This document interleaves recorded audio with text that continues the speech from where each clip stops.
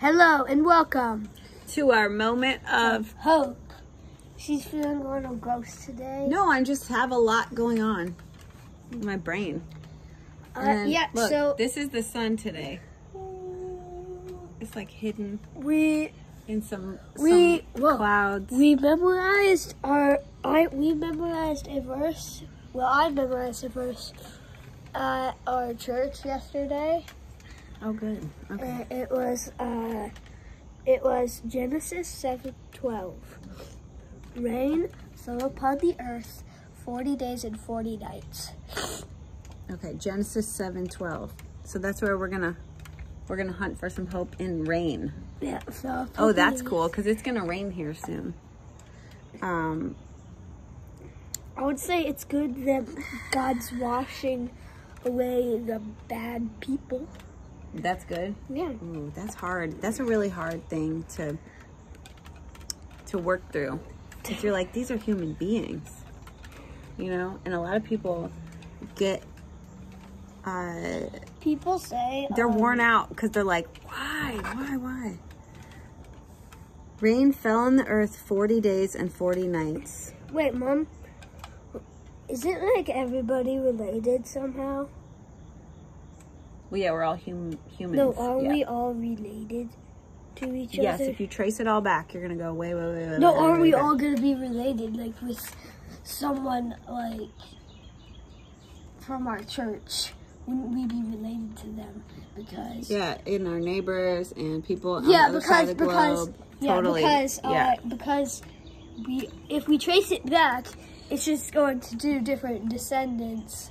But it's going to spread out into different people groups. Yeah, because that's how many people. Yeah, it's kind of like the roots of a tree, or maybe we don't want to say the roots of a tree, the branches of a tree. So as the branch goes out, another little branch sprouts, and then another one does, and then another one does, and then you have a whole tree that's different size. Right, but they're all connected. We're all the family tree of humanity. What does that have to do with this verse? Well, August will explain. Where is he coming from? We can't even. Okay, what's the hope though? The hope is rain fell on the earth 40 days and 40 nights. Destroying the bad people. I had a friend who, a long time, I always thought, because I'm not like a farmer, that rain is bad. Like sun is good, rain is bad, because I'm a sunshine person and I don't like this. I like super sunny days.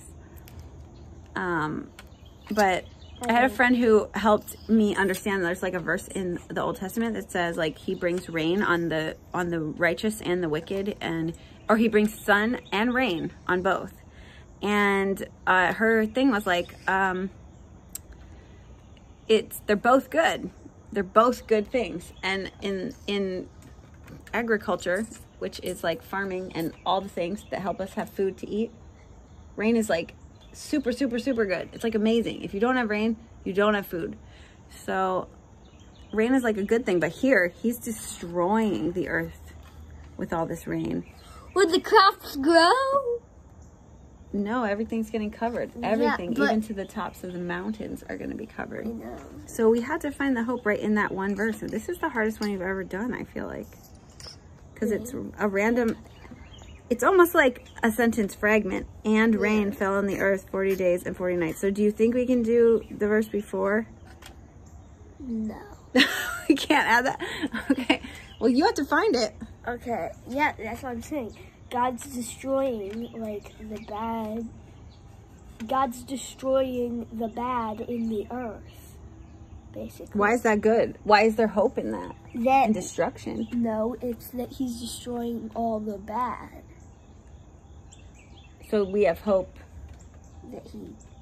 We have hope that he destroyed the earth and that we didn't have like a bunch of way worse, terrible people. So you're saying it would have, the earth as we know it today, as bad as it is, as hard and wicked and terrible. It would have been worse, probably. So God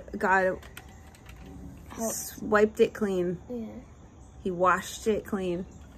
He gave us a good bath, if you will, in the Message translation. That's one of my, hunt that down in the Message, guys. Find out where that is, because I don't remember, but it's one of my favorite Eugene Peterson. Okay, you don't need to You know what? Put a link in the comment below. All right. So God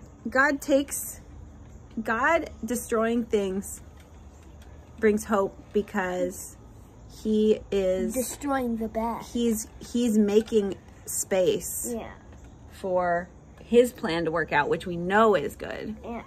And for hope for humanity, because there really wasn't a lot of hope at that time because it was so wicked. It says that every thought and intent of the heart of man was wickedness continually. I don't know if that's not completely accurate, but look it up. Genesis 6.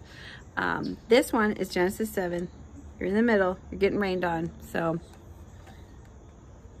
there is hope in that. Now, is there hope in the destruction of fire? No. You don't think so? No. Because that's it. He said he's never going to destroy the earth again by water. No. What? No, there's no hope in that? Well, then it would be the rapture. That's the same kind of hope is what I'm saying. There's like the same hope in that. The hope is that also that we're still alive. Hey, Jack, do you want God to come spared join humanity. us? He didn't have to do that at all. Jack's going to come join us. No, Jack's not going to join us every single time. And this is 6 minutes. Okay. We could hardly find a hope this time. It's okay. It would have been worse. When are you going to end it, though?